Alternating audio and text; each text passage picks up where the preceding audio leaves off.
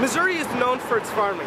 Much of the state itself is farmland, but farming in Columbia, a city of 110,000, where could it be? Urban farming is bigger than one might think it is. Urban agriculture is important because it's a way for people to start transforming or changing their food system.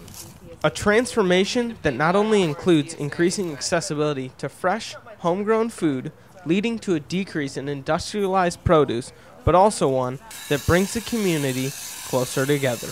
I'm just having a good time. Like, I'm just growing my own food like I would be doing by myself, but this is just so much better because I'm able to bounce ideas off of other people and try new techniques. Growing organic food from personal gardens or urban farms is not only beneficial for the community and the environment, it's also good for people's pockets. A lot of places, around Columbia and around growing cities and big cities everywhere, it's really hard to get high-quality food at an affordable price.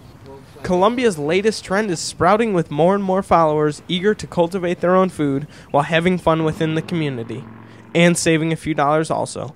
Josh Sultan, J2150B, Columbia.